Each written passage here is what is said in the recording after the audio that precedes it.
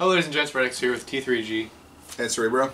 Today we're going to be doing a quick movie review. Today we're going to be reviewing the movie Odd Thomas. We just watched it last night. Personally, I think it was a pretty good movie. Overall, like, just sum it up like quickly. How do you feel about the movie? I really liked it. I think it was very interesting. I won't say it is at the caliber of Donnie Darko, but it is along the lines of Donnie Darko. Kind of weird, kind of offbeat.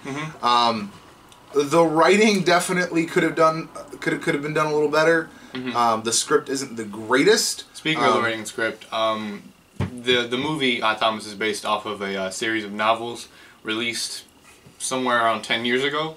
So I kind of just picked that up, judging by the way the story was going, because it's a very in-depth story. It's got a lot of different nicks to it and a lot of different things to the story. So it's usually just not a storyline that comes straight from like a movie casting. You know what I mean? Right, definitely. Yeah, I mean, very few things are an original screenplay these days. And the things that are based on novels, I mean, I like the concept. I think it'd be interesting to read the book, so I might have to throw that on my Amazon list. But it stars Anthony Yelchin. Was it Anthony? Anton Yelchin. Anton Yelchin, who played Chekhov in the Star Trek movies recently, in the recent Star Trek movies, and I really liked him in that. I couldn't think of him as to who he was. I recognized him somehow, but I mean, his accent's completely different. It's definitely a different style of acting that he did in that movie, so I really liked it. I don't know if he's putting on an American accent or if he's putting on a Russian accent in the Star Trek movies.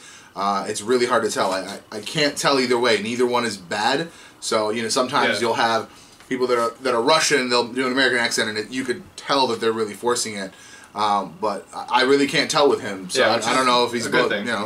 Which is a really good thing. He's a pretty versatile actor. Absolutely. Of course. Yeah. I mean, so overall, the plot of the movie is he plays Odd Thomas, who is born and named Odd Thomas. There's reasoning for why his actual name is Odd Thomas. They explain that right at the beginning. But it's cool because he seems to be kind of like a respected member of his community. Yeah. They're not a small town, but they're kind of like a mid-sized suburban town. And they very much all like him. Like, everyone knows him, everyone likes him, which makes the fact that he sees ghosts and then goes about not so much avenging their deaths, but somewhat bringing justice to them. It makes it really interesting that no one's really caught on, because it clearly seems like he hasn't been doing this for 2 days. That he's been doing it for a while. It's just that, like, somehow they find ways to incriminate people. Because right at the beginning he catches a guy, and it's the police chief tells him, like, listen, you got to do it this way so we can get him to incriminate himself. So the police chief's in on it, which is cool, because then it's not just the lone superhero. It's very much like he's built up this base of people like who he's told, and from there he can kind of somewhat operate freely. Yeah. Not only does he avenge dead people, he also sees death when it's coming, and disasters and things like that. So he goes out of his way to protect people and change their fate. Although he does mention that sometimes he that'd be a spoiler, wouldn't it? I suppose, yeah. We haven't decided if we're gonna do spoilers yet. So today we're gonna not do spoilers, and we'll next time, who knows? Roll of the dice. Right. But yeah, I mean, overall, I would say definitely give it a watch. It's on Netflix right now. That's what we got back here. That's not the cover. That's just one of the creatures. It's actually not even really one of the creatures. It's kind of just random art. Yeah. That's somewhat similar to the creatures that are in the story. So I would definitely say watch it. It's a good watch. I mean, you're not gonna. If you liked, was it The World's End? If you liked Shaun of the Dead, that's really kind of the style this is in. It tugs a little at the heartstrings. It's funny. Yeah. There's definitely a good amount of variety inside the movie, but it never really strays from its plot, which is really good. Yeah. I kind of hope they do. It seems to have not been a low budget movie, but as the graphics are really good.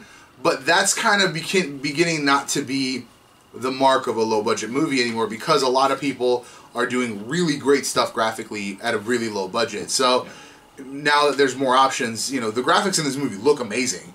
Honestly, like it's very much not something. It doesn't look forced. It looks like a supernatural event. It doesn't look like a computer generated sometimes you know, some of it did look kind of forced graphically, but other than that, for like what we can tell is a kind of low budget movie.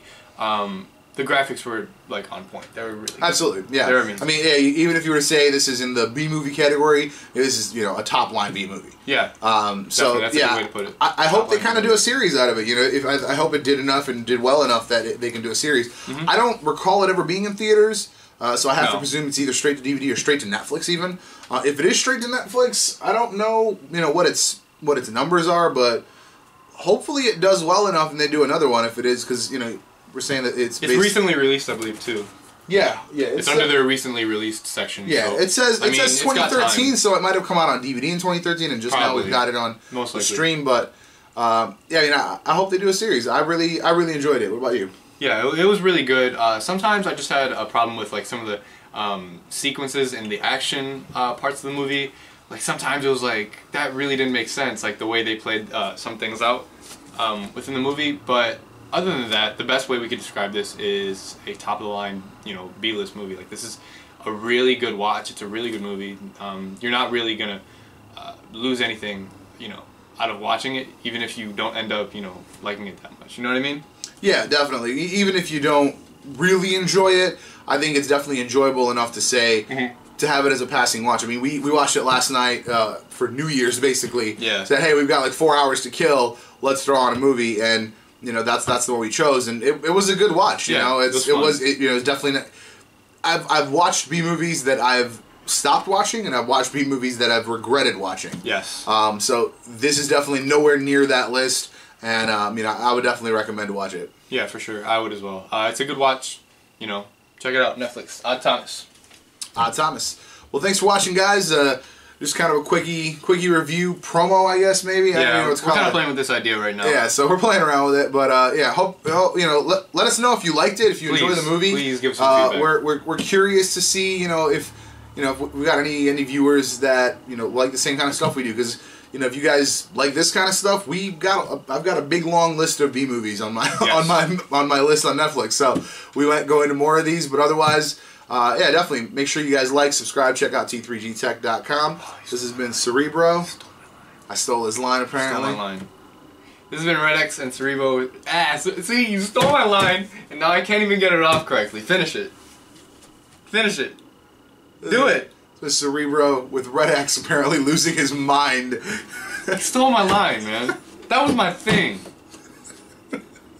And you took that one thing from me. I figured you opened it, I would close it. You took the one thing from me. Just makes sense, I guess. Well, as I said... Go to T3GTech.com for more tech and reviews. This has been Reddax with T3G signing off. Bye. And Cerebro. Damn it. That was great. Cut it.